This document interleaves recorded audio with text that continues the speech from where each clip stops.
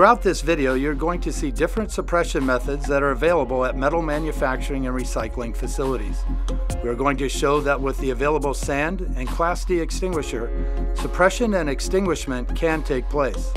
However, due to the delay of 911 activation and the arrival of department personnel, these fires will soon grow too large for the methods shown in this video. The metals used in the following demonstration are titanium, magnesium, and aluminum. We're going to show how effective the application of sand, the use of a Class D fire extinguisher, water, and a fire suppressant gel are used in extinguishing metal fires.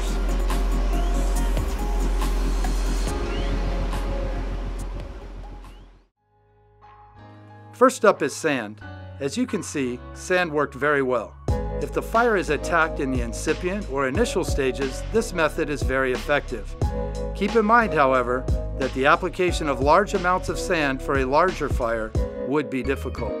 Another consideration when using sand is the containers tend to build up moisture within a few inches of the dried surface.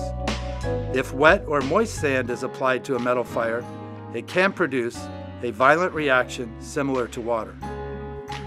Next up is the Class D extinguisher. Class D extinguishers can be identified by their yellow color, come in various sizes, and are usually stored throughout the metal facility. This method is effective. However, you will notice that the reach of the product from the nozzle is very short, and it takes quite a bit of product to extinguish a small fire. This method would also be ineffective for larger fires. Next up is water. As you can see, applying water creates a violent reaction. Combustible metal fires burn at extreme temperatures, 5,000 to 8,500 degrees Fahrenheit. When water, H2O, is applied at these temperatures, water will dissociate and revert back to its base elements of hydrogen and oxygen. In other words, hydrogen becomes a free-burning fuel and oxygen acts as an oxidizer that accelerates the burning rate. For every 100 gallons of fire flow on a combustible metal fire, there is a potential release of hydrogen equivalent in energy to that of 43 gallons of gasoline. Last up is a fire suppression gel. It's a powder additive that, when properly mixed with water and agitated, will create a gel that breaks the fire triangle by suffocating the oxygen from the fuel and rapidly cooling the heat source by adhering directly to the burning material. When used correctly, it's an effective extinguishing agent for metal fires.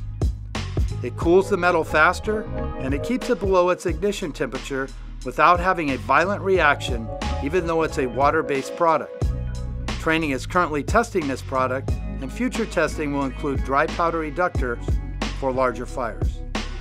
Most often, combustible metal fires will be too large to extinguish or suppress with the method shown here. Letting the fire burn may be the best tactic.